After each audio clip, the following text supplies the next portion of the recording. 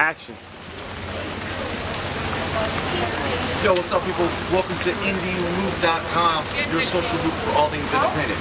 Right now, we're here in Astoria, New York, at William-Hallet, hot spot here on 30th Avenue. Great food, great drinks. About to go inside and take a little tour of the place. Also talk to one of the owners, guys.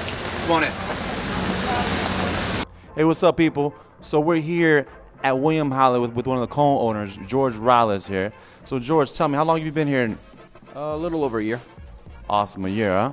So what inspired you to open up William-Hallet? It's a beautiful place, man. Thank you. I have another place in Astoria. It's a bar. I do have culinary background. I used to be a sous chef at a bunch of restaurants in New York, Greece, Rhode Island, stuff like that. But I got an inkling to start cooking again, expand my horizons, so I decided to open up William-Hallet.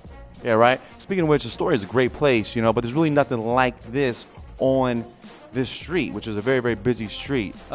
There's nothing like us.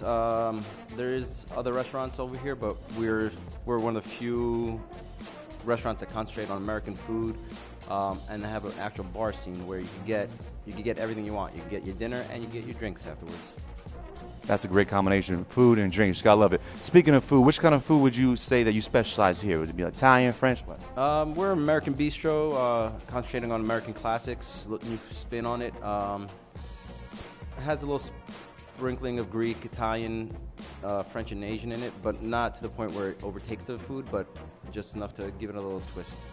Greek, Italian, French, and Asian. Crazy. You heard it here. That's insane. But if anybody could pull it off, it's probably you, because you were a sous chef in the city before, right? Yep, I held a few jobs. My last one was the sous chef at Bluefin W Times Square. Bluefin, big fan, been there before.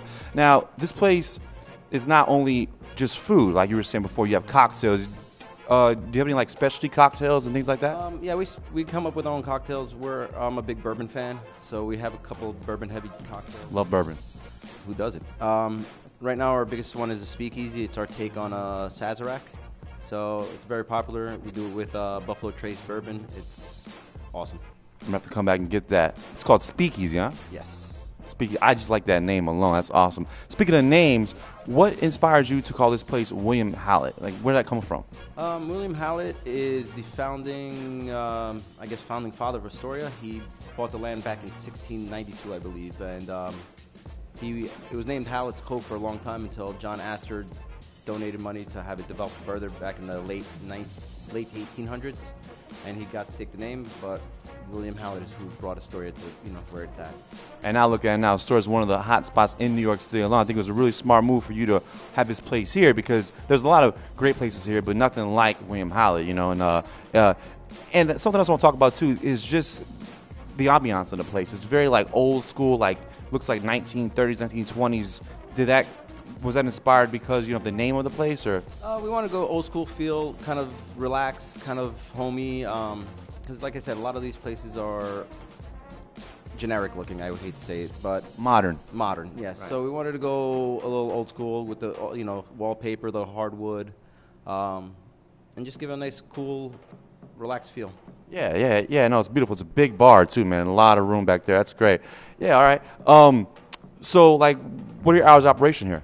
We open up at 2:30 for lunch, or you could call it early dinner. We have the same menu going from 2:30 in the afternoon till about midnight, and then from midnight till 4 we do a late night menu with like burgers and sandwiches, and on the weekends we do brunches, and we actually do an unlimited all you could drink brunch, $14. You get to drink all day from the time we open till about 4 p.m.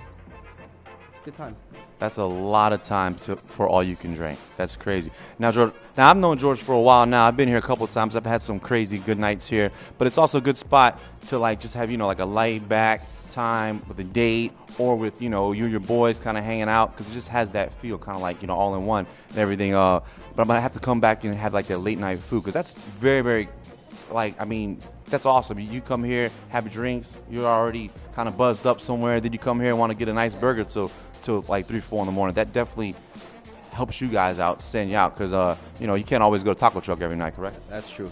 And like you said, you get hungry, you don't want to walk out of a place when you can still drink there. So have a burger at 3:30 in the morning, continue drinking until 4, and then go home and sleep.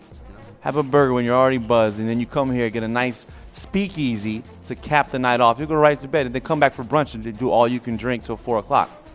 Just keep drinking and eating all day, man. That's the way it is. Bro, you offer it all in one right here, man. That's awesome. So, people, check it out. If you have not been to William-Hallet yet, here in Astoria, it's right here on 30th Avenue, in between 37th and 36th Street, south side of the street. You gotta come check it out. Any more information, you can go to williamhallet.com. All right. Thank you once again. Indie Loop, your social loop for everything independent. Peace. Thank you, George. Thank you, man. Take care.